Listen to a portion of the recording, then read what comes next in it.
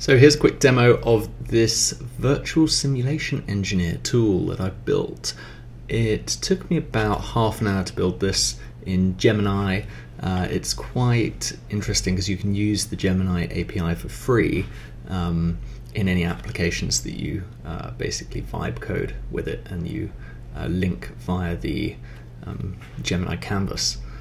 So essentially this is what it looks like, and you can go through a few steps. You go through a conceptual model design step, and then you generate some Python code, and then you can run your simulation. So let me show you how it works. I've got a little prompt that I've created already. So we want to make a simulation of 10 mine trucks hauling material from one loader to one crusher, and I'm interested in the throughput. So pretty vague, pretty ambiguous. Let's see what happens. So you click on design model, and that sends this prompt to the Gemini LLM. So it's now thinking about that, and it's generating a conceptual model which is going to appear down here. It also creates a JSON version of this, and from both of those it then creates the SimPy code, which we're going to see in a second. So it's still thinking away. There we go, we've got a conceptual model here. So yeah, the simulation model represents a simplified mining operation. Talks about the resources, great, it's identified the loader and the crusher are resources. It's got this basic process flow of the trucks arriving, loading, yep, traveling, crushing, and then back to the loader, great. So it's going to gather throughput data, loader and crusher utilization. That's pretty cool. So yeah, I would have been interested in that. So let's generate the Python code now. So our little virtual engineer is doing that, and that's going to appear on the right hand side here. I've got SimPy at the back end. This is all hosted within the single browser window, so Pyodide is used to run Python in the front end here, so there's no back end stuff going on.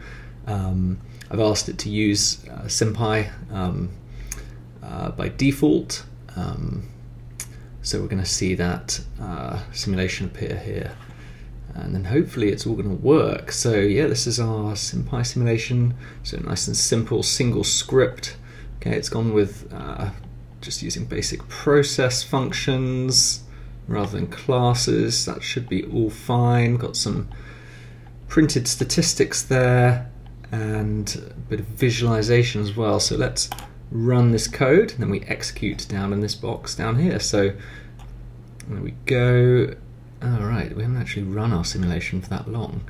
Maybe we can tweak this. So if I actually now go in here and I just put the simulation duration as like, yeah, look, it's actually identified a simulation duration of 8 time units. Very short. It means that we probably will have few events. So yeah, why don't we just crank this up to like, let's do like an hour. Okay, assuming that's seconds. Okay, let's run the simulation again. There we go. So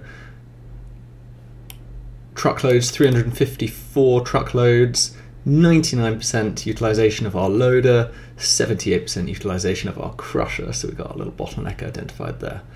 So yeah, that's the tool in a nutshell. Give me some feedback if you have any.